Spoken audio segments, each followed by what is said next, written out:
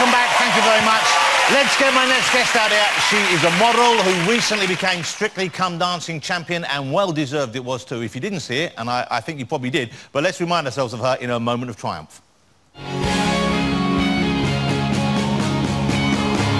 got a smile that it seems to me reminds me of childhood memories. Her everything was as fresh as a bright blue sky.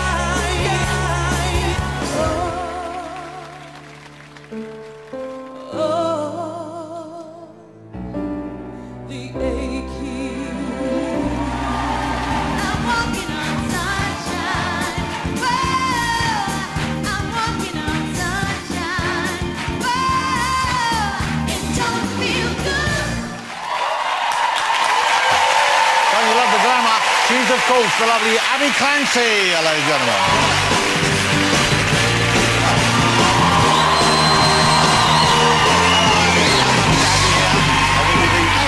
Abbey Clancy. Lovely to have you here. Thank you for coming on the show. Thanks for having me. Hey, congratulations, though, on winning Strictly Come Dancing. Thank what a you. great result that was, and what a fabulous performance. Were you... I'm guessing you were a fan of the show before they asked you to do it, were you? I was, but I was a bit of a flicker between that and X Factor. They have asked me to do it for a few years, and I just couldn't think of anything worse, to be honest. Humiliating yourself every week on telly dancer when you couldn't dance. But I don't know, I think after staying at home with my baby for a couple of years, I just felt like I needed a new challenge, and Strictly came up, and I thought, why not? A few of my friends have done it and said it was the most amazing thing they've done, so... Does Peter dance? Does Peter you probably know this, but Abby's married to the great footballer Peter Crouch. He does the robot when he wins a goal, doesn't he? Do they say win a goal when he scores a goal? But he... you probably know more than me. I know he does it, but he doesn't do that kind of dancing, I guess, or does he like to dance? You know, Pete would love to do the show. He loves to dance, and I used to come home every night and try and teach him, but he's so big. It's impossible. I'm like that holding him. He couldn't go on it because he'd have to get like a 6'5" girl to dance with him. But have they asked him as well? Have they asked him to do it? I think he couldn't do it. Obviously, he's still playing for the Premier League. Premiership. What team does he play for now? No, I'm joking. Stoke. You're not joking. You didn't know then. No, I do. But you're not. So he came down to support you almost every week, didn't he? Whenever he could. Yeah, he finished the game and then he'd rush down and meet me in the bar. And are you the same with the football? Do you rush to see him play every week? Can you not wait to get up to Stoke? You know, this season I haven't been to one game because Strictly started at the same time. So I haven't been. But is that a nice excuse for you to have, Abby? No, I love going to watch him play. I'm not a huge football fan. My brother's a footballer as well for a lower league, and my whole childhood I've been dragged to football pitches, freezing cold, so it doesn't really... I don't love it as much as I probably should.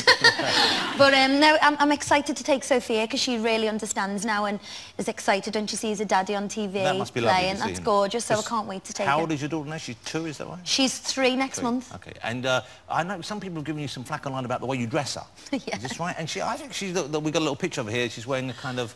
It's quite an unusual outfit. She's definitely got her own style. Yeah. We have absolute murder. But look at her face. There's no... You can't mess with her. No, she knows what she wants. No, every day we have fights because she will not wear anything I pick her up. She won't let me put a brush through her hair. She wants to wear... A favourite thing is, when they have an accident in nursery and they give them, like, a spare T-shirt. Yeah. She wants to wear it, like, every day for the whole week. Sleep in it. She wants to wear it every day. So I just have to let her go with it. And I think it's nice for her to have her own style, even though it is a bit wacky. Yeah, that's a good thing. That's a nice thing. There was some speculation, there always is. One of the things about Strictly Come Dancing, we all watch it, and you see, obviously, there's a certain intimacy that goes on, because you're close to... There's a good-looking woman with a good-looking man. Ali, was his name Ali Ash, your partner? Ali Ash. Okay, and there was speculation, oh, my God, there's something happening there. And that must be... I guess you must know that's going to come up before you even go in, don't you? Yeah, you do. I think it was one of the reservations I had about it, really. I didn't really want to bring any of that attention home, and I was on the launch show, I was desperate to have Robin because we had 2 days rehearsal and we got to dance with all the pros, and I really connected with Robin. And then when I didn't get him, he got Deborah, and I was crying my eyes out, and got paired with Ali Ash. But after a day of dancing, you don't even think about anything like that. And I know what went on, and he knows what went on, so it's not like that. You're just learning to dance, and for him, he was really keen on telling a story through dancing, and he wanted it to be believable, and you have to play a role. Like our first dance was Romeo and Juliet, was quite awkward. Did anyone get off with anyone though? No. Did Deborah get off with anyone? No. Did Brucey get off with anyone? Bruce may have,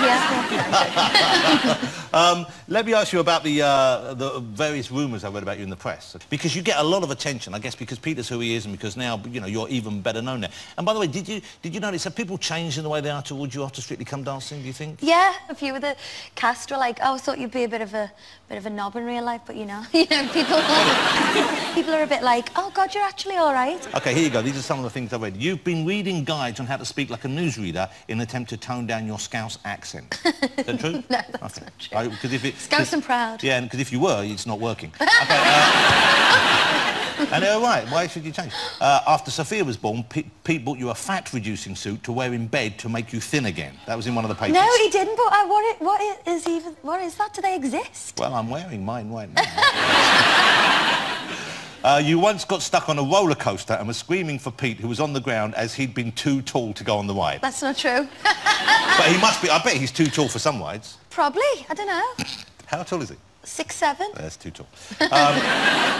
You chipped your tooth at the Strictly Rap party whilst drunkenly attempting to eat the glitter ball trophy.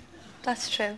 My brother's got video evidence filming me in the car going, is it real? And I woke up and had half a front tooth. I was like, what the hell? Wow.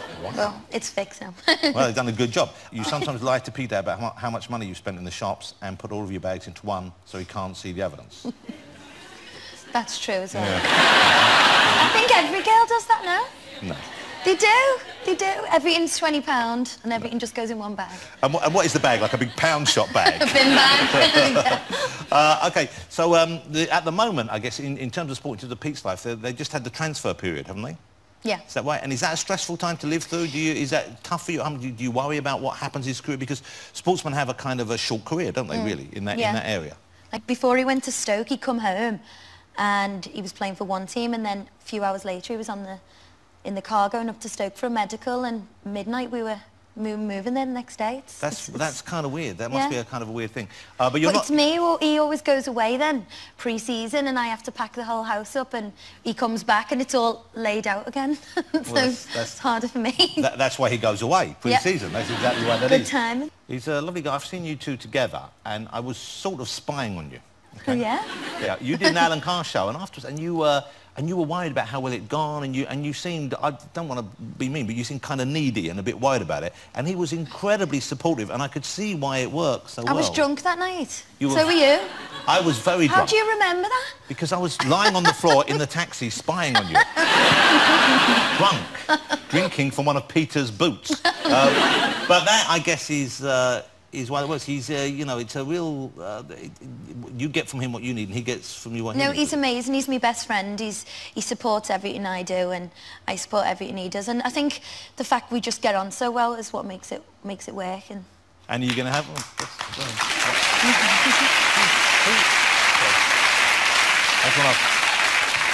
Who started that applause? Because that was very sweet. You started it. For a minute, I thought you were going to be on your own, and I was worried for you. I was like...